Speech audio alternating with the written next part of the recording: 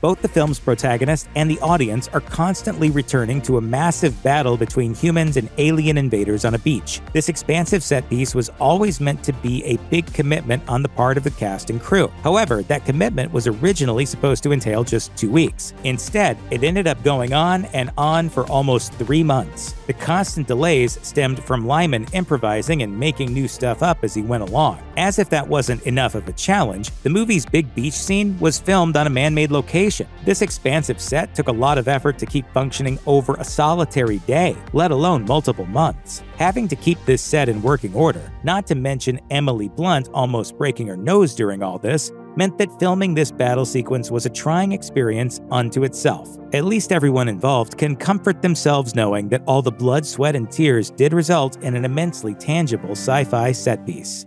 I'm glad we could work this out.